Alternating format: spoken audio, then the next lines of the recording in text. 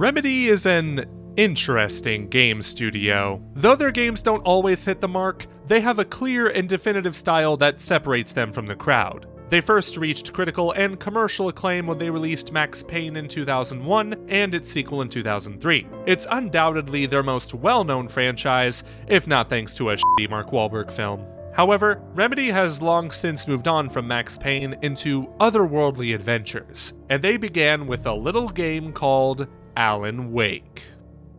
Alan Wake is one of my favorite games of the last decade, and it's a shame because not a lot of people played it. I mean, what do you expect when you release the same week as Red Dead Redemption? Luckily, the game went on to sell 2 million copies, but that still means a ton of people haven't played it yet. And if you're one of those people, I'm about to change your life. Plus, this game is on Game Pass, so if you're a Game Pass subscriber, you should definitely hit that install button and watch this video while you wait. You'll thank me later. Fair warning, I am going to get into some spoiler territory near the end, but I'll warn you before that happens. Experiencing Alan Wake's story for the first time is part of what makes the game special. So, without further ado, I present to thee Alan Wake. Right now you're probably wondering, who is Alan Wake anyway? Well, in this game, Alan Wake is a famous author who's suffering from a serious case of writer's block. For years, he's written 6 books about a detective named Alex Casey, and now that he's finished writing those books, he doesn't know what else to write. So to help put his mind at ease, he and his wife Alice take a vacation to Bright Falls, a small town in the beautiful mountains of Washington state, and they rent a nice little cabin in the middle of Cauldron Lake, blissfully unaware of the horrors that await them. Later that night, Alan gets into an argument with Alice, causing him to storm out. But then the lights in the cabin shut off and he hears Alice scream. He rushes back inside to see that Alice fell into the lake, and like a good husband, he dives in after her.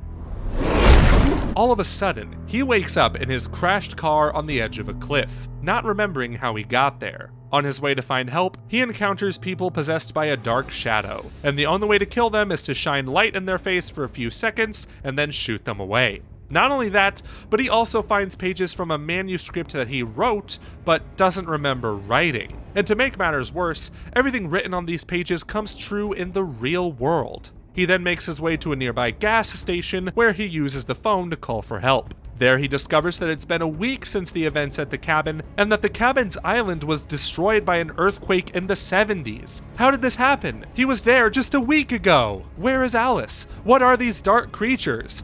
Well, we will find out more in the next episode. Oh yeah, for some reason, Alan Wake is structured like a TV show, with the game essentially being a 6-episode season, and you get a recap right before each episode begins. This doesn't mean you have to wait a week for each episode though, because you can play the entire game in one sitting if you like. And thanks to the way a lot of these episodes end, it really makes you want to keep going. Yeah, that's right, Alan Wake was a Netflix series before Netflix series were a thing. You want to watch one episode a day, or just binge the entire season? It's up to you. But from my experience, it's hard not to binge the entire thing. It's also quite fitting because it was announced in 2018 that Alan Wake was going to become a TV show.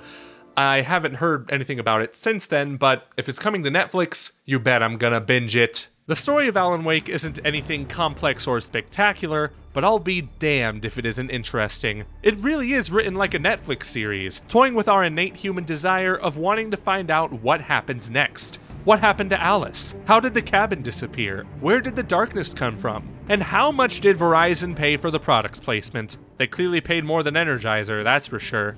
Anyway, the story is easily the biggest reason why Alan Wake fans love this game, and that's thanks in part to the characters. I mean, who doesn't love Barry Wheeler? What are the Christmas lights for? Protection, man! Like garlic against vampires? Despite its realistic art style, a lot of these characters feel more animated than grounded, which is admittedly part of the game's charm. You got Cynthia Weaver, a paranoid lady afraid of the dark, the Anderson brothers, Odin and Tor, who had a bitchin' rock band in the 70s, and Robert Nightingale, a trigger-happy FBI agent who calls Alan every author under the sun. Get him up, Hemingway! Nowhere to run now, Dan Brown! That's right, James Joyce. I've got you now, Raymond Chandler. Get back in the cell, Stephen King! The character that matters most in this cast, however, is Alan Wake himself. I, as a player, feel a great deal of sympathy toward his situation. Sure, as flashbacks have shown, he wasn't the best husband and he wasn't the greatest friend, but he is in a nightmare scenario that you just want him to get out of. You want him to find his wife, and you want his life to get back to normal. Which is also, I think, a significant reason why fans are clamoring for a sequel, but I'll get more into that in the spoilers section. For now, I want to talk about these weird live-action segments, another part of the game's unusual charm. Remedy would then go on to throw live-action bits in their future games, but the way Alan Wake implements them is just too darn funny. Occasionally, you'll come across TV sets that play a show called Night Springs, a spoof of The Twilight Zone, and they are so corny. Sometimes you just gotta watch the whole thing. The camera work on most of them is so tight-knit, and the actors in them are often dubbed over by even cheesier actors that don't sound anything like they look. And don't even get me started on this talk show segment. Tell me, does this host look anything like he sounds? I want to thank all our guests for the evening. Alan Wake, Sam Lake. Once more, do the face for us, Sam. There it is. Also, yes, that is Sam Lake, the director of most Remedy games and the face of Max Payne. More on him in a bit. So the story of Alan Wake is a delight. It's not perfect, it's even a little cliche at times, but you can't help but feel for Alan in the predicament that he's in. And I think that has a lot to do with why people want a sequel to this game. Well, I guess I can't really talk about that without getting into some spoilers, so for now I'm going to talk about the gameplay, which is fun, albeit a bit frustrating at times. You could say Alan Wake is a survival horror game, but I consider it more of a third-person shooter with horror elements. There isn't much in the way of scares, aside from this high-pitched screaming you hear from time to time. Ow! Enemies will sometimes come out around corners or break through walls, but this is hardly a jump scare-filled game.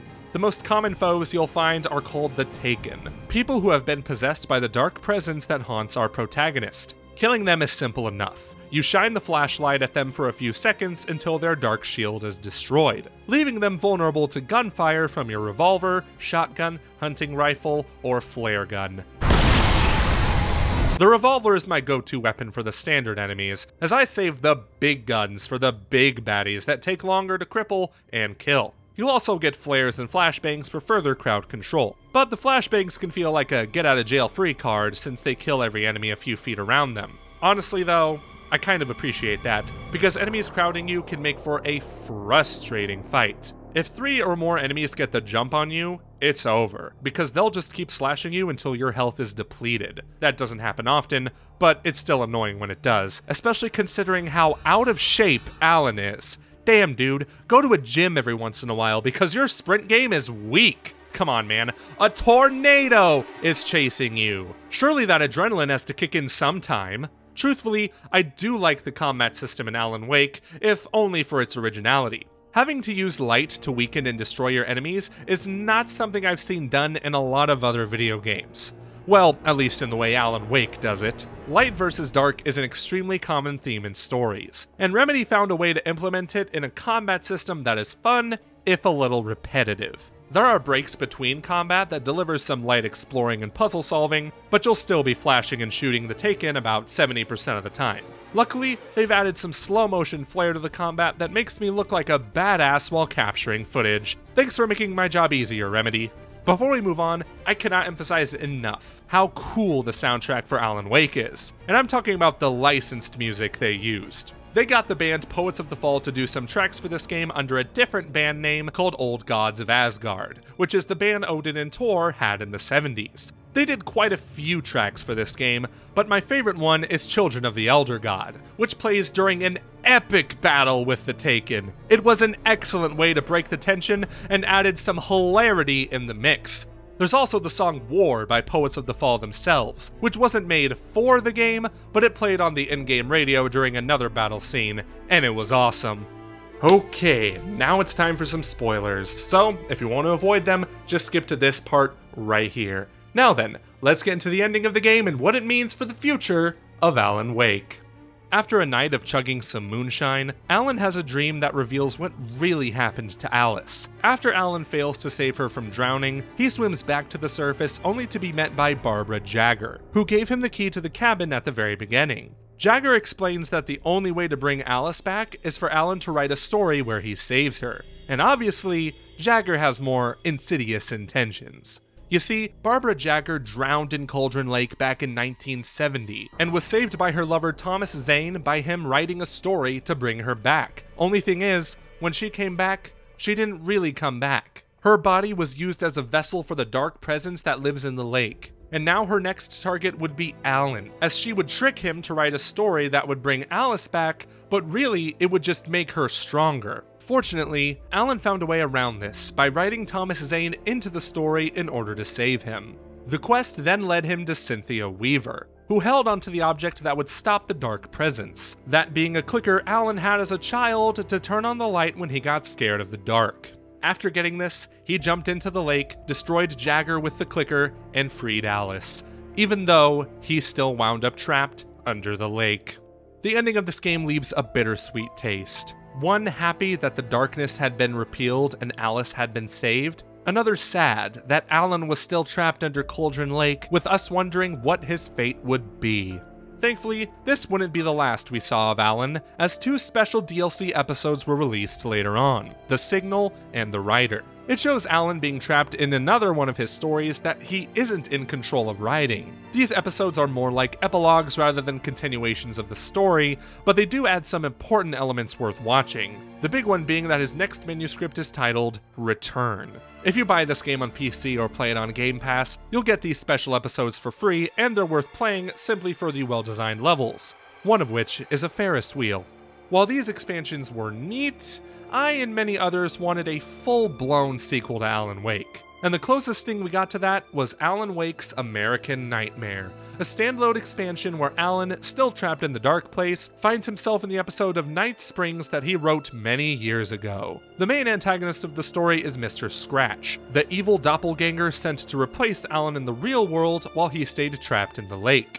Story-wise, I was not a huge fan of this expansion. It was barely a continuation of the story and more of a spin-off. And when I first played it, I just wanted a sequel to Alan Wake. The best thing we found out about this spin-off is that the old gods of Asgard reunited with Barry as their agent, and they came out with another awesome song. I'm not kidding, look it up, it's so good. The game ended with Mr. Scratch being killed and Alan reuniting with Alice. Or so it seemed. It was made abundantly clear that none of what was happening was real, and I was left disappointed. However, having replayed this game for the sake of capturing footage, I can say it is a big improvement from the original gameplay-wise. The controls feel smoother, the minimap is actually useful, and it has some pretty great enemy variety. If you're just now getting into Alan Wake, this expansion is worth playing if only for the improved gameplay. So after American Nightmare, Remedy spent the next 7 years working on 2 original IPs, Quantum Break and Control, and they just seem to have forgotten about Alan Wake. But here's the thing about Remedy. They didn't forget. In spite of them working on other games, they've made sure Alan Wake never left our sights, even in the most unsubtle ways possible. In a 2015 holiday greeting, director Sam Lake talked about shooting an Easter egg for Remedy's upcoming game Quantum Break, and in it was Alan Wake himself. Sure enough, that Easter egg showed up at the very beginning of the game, acting as somewhat of a teaser trailer for Return, the manuscript Alan began writing at the end of the game. The references don't stop there, because shortly after, you can find a blackboard that is chock full of writings that try to make out the events of Alan Wake. And after that, there's a fun little one of an employee goofing off playing the game while singing Children of the Elder God in slow motion.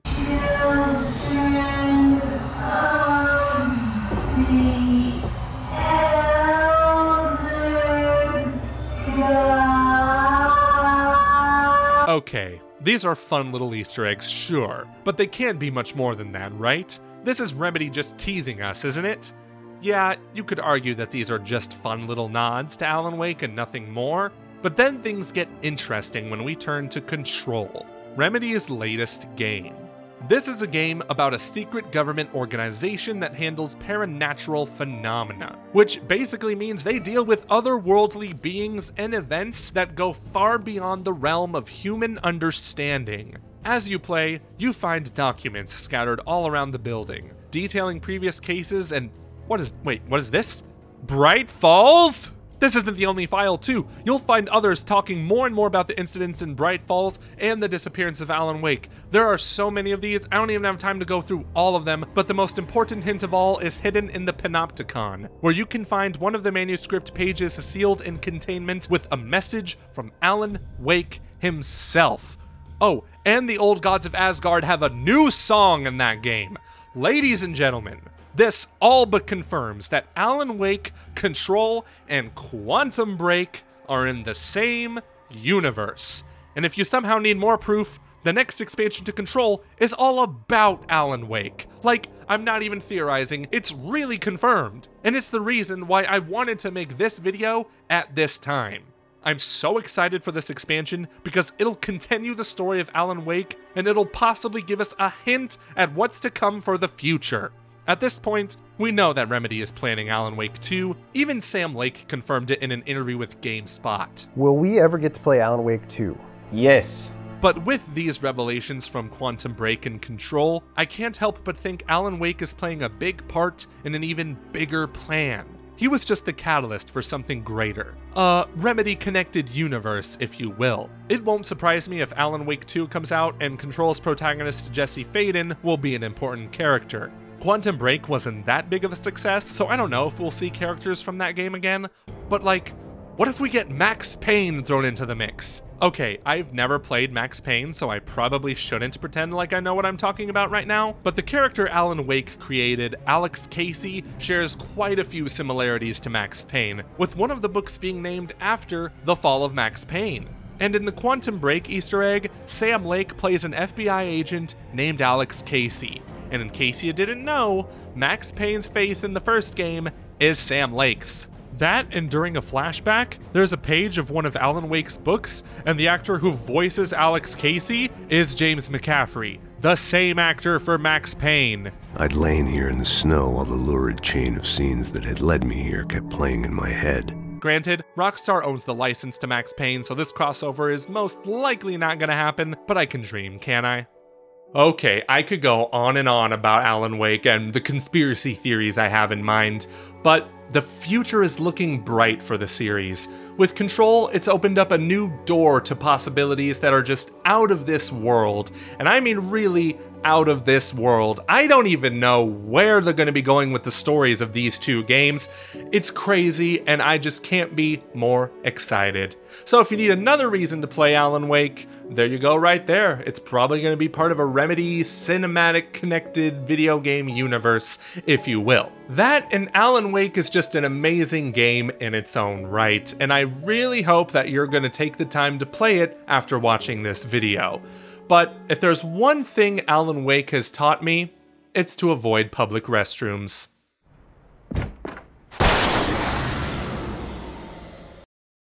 Anyway, thank you all so much for watching this video on Alan Wake. Be sure to give it a like and subscribe if you are new to not miss any of my future uploads. I'd also like to thank my Patreon supporters Justice to Free, Stephanie Ferris, Smash JT, and Sean Long. In the meantime, this has been FerrisWheelPro, and I will see you all on the next ride.